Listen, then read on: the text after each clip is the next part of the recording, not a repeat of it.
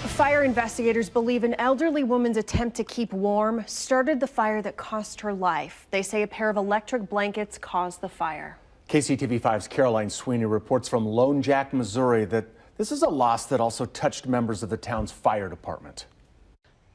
The Lone Jack Fire Department was called to help one of their neighbors on Friday night. They pulled hoses across this street to this house to try and save the woman inside, but it was too late. Now they're remembering her and how she helped the department.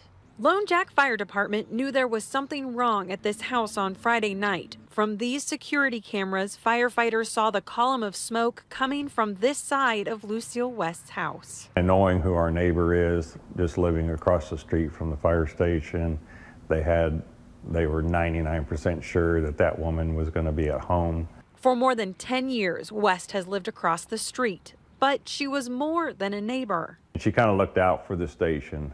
Sometimes these doors wouldn't close and no one would be here to shut them. So she would come over and shut the doors for them, knowing that they'd be out on a call at night. Kelsey says crews did everything they could to save her on Friday night, but she died at a local hospital. And took care of us, and we tried to look after her.